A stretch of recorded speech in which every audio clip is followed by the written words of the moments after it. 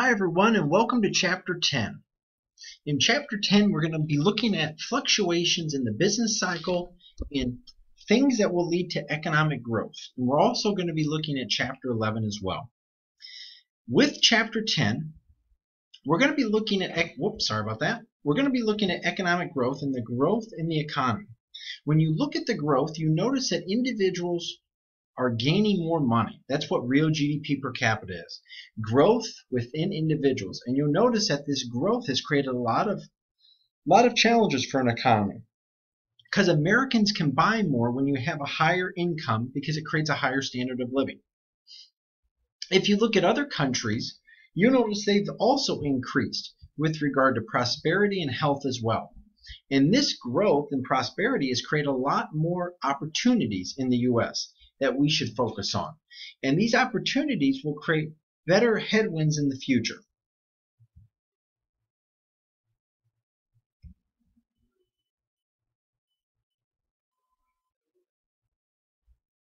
Now, factors that will influence labor productivity is going to be capital, which is human capital, and labor and technology changes. So human and physical capital are the two major capitals that were involved with these changes. Technology is very important in our economy. When we look at technological growth, you'll notice that that is the main driver of how the economy will grow. Now, we always look at a potential.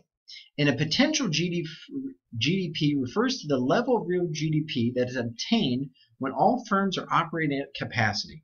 Now, capacity is looking at normal work hours and workforce. So the potential is where our economy should be striving for. The growth in the potential GDP has been about 2 to 3%. And GDP is a good indicator of how our economy is doing.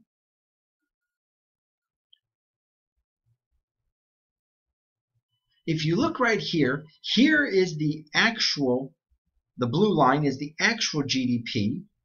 The red line is looking at the potential GDP. When you look at the potential, you'll notice there's a lot of challenges. We want to make sure to keep growing on that potential, but we have these fluctuations in our economy that will create a lot of challenges. Let's go to Chapter 11 now, and I want to show you some things with the implications of these growth strategies.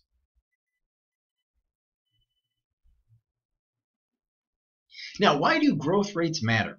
The difference between 1.3 and 2.3 may not seem by a lot, but it really makes a large difference when you look at it over time.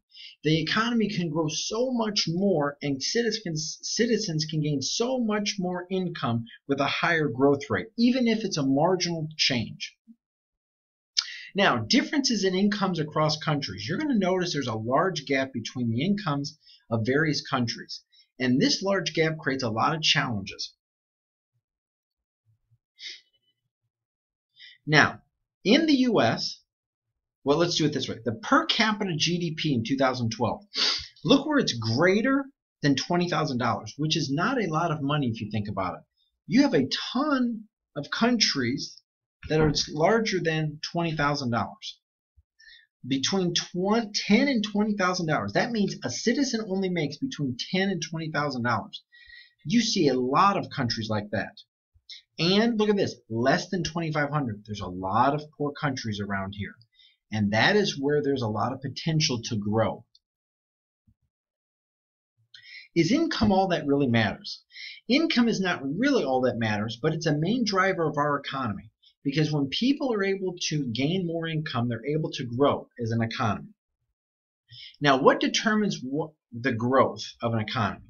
The main factor is labor productivity. When workers are more productive, they're able to grow and be able to do more with their resources. They can do this through technological change, which is an important component.